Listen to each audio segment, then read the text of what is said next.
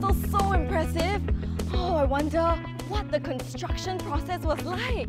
So today I'm here looking for the project manager to start on my internship. This is the built environment industry and it's literally the foundation of Singapore. It's responsible for the houses and apartments you live in, as well as factories and other commercial buildings. As a promising intern for this project, let me welcome you into the world of built environment.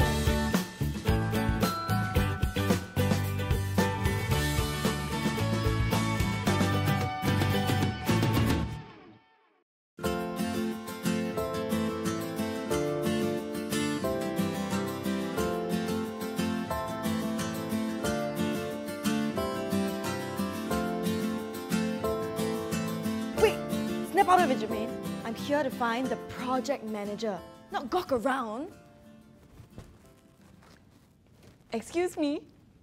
Hi. Hi, are you the project manager? No, I'm the architect. Can you tell me more about how you designed the NTU hostel? For NTU project, one of the special point is to use the innovative construction method, PPVC. It means prefabricated, pre-finished, volumetric construction.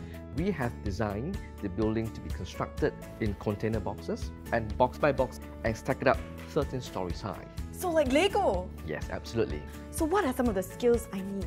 The ability to visualize a space in 3 dimensions, the ability to understand design aesthetics, to be able to translate those visions into reality by working with a large team in achieving what the design has envisaged. So can you share with us what are some of the challenges you faced over the years? One of the key challenges that we face now is the rate of change. Issues such as environmental sustainability. Those issues are real. How are designers able to now design buildings to ensure that the building is a green building? 3D building modeling is able to simulate and inform the designer how the building would perform. You've really inspired me to overcome my difficulties, regardless of the situation I'm in. And oh yes, it's time to find the project manager. Hi! Are you the project manager? No, I'm the civil engineer actually. Were you directly involved with the construction of the NTU hostel? Yes, I was. For engineers like myself, we are involved in the design of the structural framing of the entire building. What we need to do is to be the middle person between the clients to understand their needs and the consultants who give us the design of the buildings to be done on site. Why did you choose this line to come into? It's a very dynamic job in the sense that you are never doing the same things every day. I'm very happy I came and I met you, Mr. Samuel. Deeply honoured. But now I have to go look for the project manager to start on my internship. Bye-bye! Welcome viewers! Did you know that the Suntec City's Fountain of Wealth is the largest fountain in the world? That's right! The Fountain of Wealth is made of cast bronze and cost $8 million to build back in 1997. As we speak, a new building, the Tanjong Pagar Centre, will take the title for tallest building in Singapore at 290 meters upon its completion. Wow! Oh wow, I didn't expect to see anyone up here. Oh, you look really busy. What are you doing? Hi, I'm Cherry. I'm the M&E engineer. Oh, so what do you do? What does your work comprise of? So we design the building services for a building. For mechanical, we're looking at the air conditioning and mechanical ventilation systems, fire protection, the plumbing and sanitary systems, etc. And electrical, we're looking at the public address, the vertical transport, the lightning protection, etc. So what kind of challenges should I expect to face every day at work? Well, it's not easy being an M&E engineer. Like I mentioned, there are a lot of services we look into. So it's a process that you actually go through.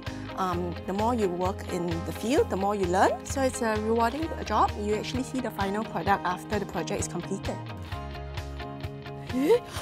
Is that? Yeah, that's our project manager, David. Thank you so much, Miss Cherry. Sir, I can't believe I finally found you. Sir, what is your name? My name is David Ng. I'm the project manager of this construction site. So can you tell me more about your role in managing this whole project? I coordinate all the aspects of the construction process here. I lead a team of engineers. I set budget, I set the deadline, I delegate responsibilities. Safety is my topmost priority down here. And lastly, sir, can you tell me how important this industry is? The construction industry is a very important pillar of our economy. As of 2015, it constitutes to 5.2% of our GDP. The more I learn about this industry, the more I feel like I was meant for this. And I think I'm gonna excel in my internship. What do you think, sir? Yes, you can. Yes, there is hope for me. Thank you, sir. Thank you, sir. Indeed, everyone plays an important role in this industry. Oh, I think that's the most important lesson I've learned today. We are all just like Lego pieces. Some of us are square, some of us are rectangle, but in the end, we all have to work together if we want to build anything.